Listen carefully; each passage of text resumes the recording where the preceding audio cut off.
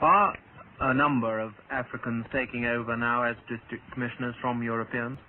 Yes, there are. As far as I can remember, in fact, I had 8 colleagues with me who became district commissioners at the same time with me. And of course, there before, we had other African district commissioners. In fact, the district commissioner from whom I took over was an African, and he really did introduce me to the district. Do you find that as an African you are accepted and respected by the Africans you deal with in the same way that a European district commissioner has been in the past? There is no doubt about that. I think people are coming to realize the fact that it isn't the individual that really matters.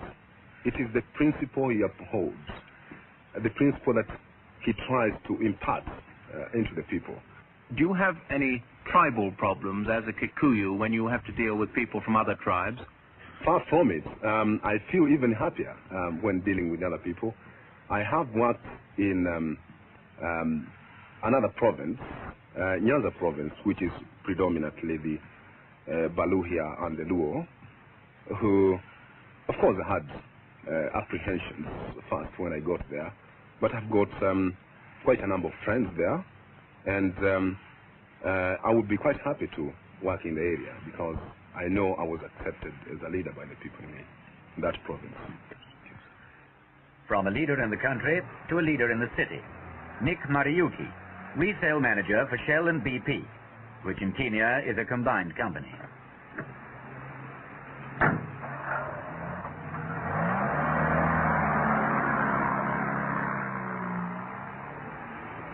Michuki, he's 32, has been with the company 8 years. He joined them as a trainee executive after taking an arts degree. The work has given him a wide experience of East Africa, as a depot under-manager in Uganda, building up a chain of service stations in Tanganyika, then over to Kenya to open up new markets. At present, 1 in 6 of Shell BP's executives are Africans. 10 years from now, the company expects it to be 3 in 4. This will do something to offset the pressure after independence for foreign companies to put more Africans in top jobs. But here again, the problem is lack of educated Africans. Reginald Bosenket discussed this with Mr. Michuki.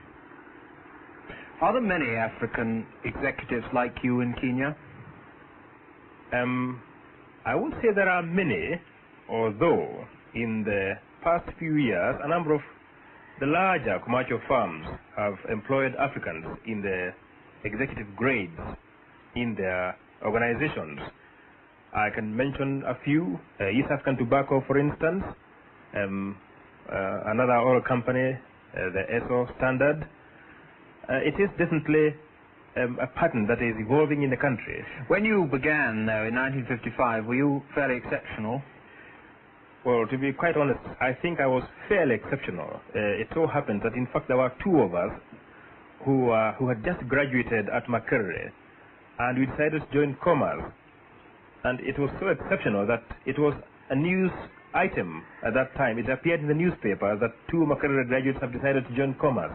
Do you think, Mr. Michuki, you might be tempted to leave your present job and join the government? Well, as far as I'm concerned, I think the temptation will be there, but it's a question of whether the person concerned answers to the temptation. I have got an interesting job in my company, and it is no secret to say that I have already been approached by some people from the government. But as far as I can see, I'm quite satisfied in my present job and in the prospects in the job that I think I shall resist as much as possible, the temptation.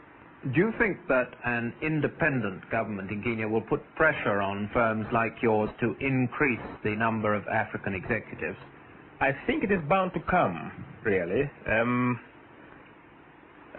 New countries are always keen to see the ratio disproportion corrected, both in government and in commerce.